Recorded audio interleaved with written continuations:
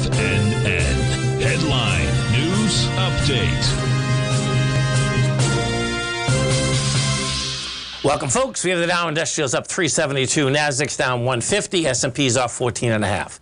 Gold contract up $24.70, trading at $2,371 an ounce.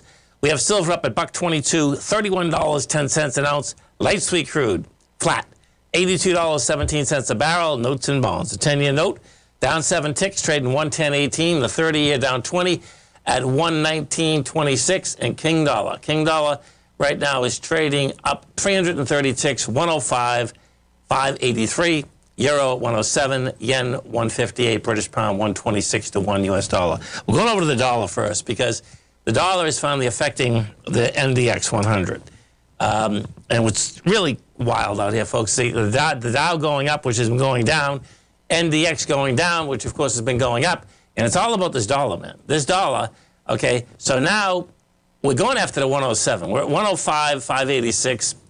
And this goes after the 107, it's going to continue selling. The market will continue selling. We get over and take a look at the NDX 100, NQs, bring the NQs up.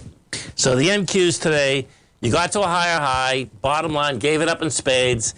You're down $1.81 right now on the NQ, and we do have a high volume low, so it's going to go after the high volume low. It's going after it right now. So the high volume low out here is 19,958.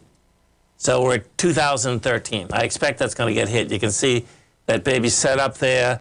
If we take a look at the last leg up, it did just over a 0.382, gave it up. Now it's going back down the other side. E-mini, different ball game, really. You know, if we take a look at the E-mini, ESA, 1 second. There we go. You're going to see it's backing down, but not much, man. The E-mini, you're and this is where the divergence, you're down 15. Now, that's going to be a bearish setup at the top, there's no doubt. And the Dow, now this is where this gets wild. The Dow's been going down. The Dow got some juice into it. Let me look at the diamonds, so we'll be able to get and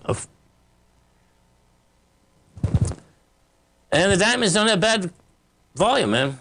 You know, it's not as much as the swing taken out, but it's still not bad volume, so it's going to get interesting to see how this whole baby shakes out. Recap out here, we get the Dow Industrials right now trading up 340, Nasdaq down 155, S&P's down 17. Stay right there, folks. It's going to be a wild close.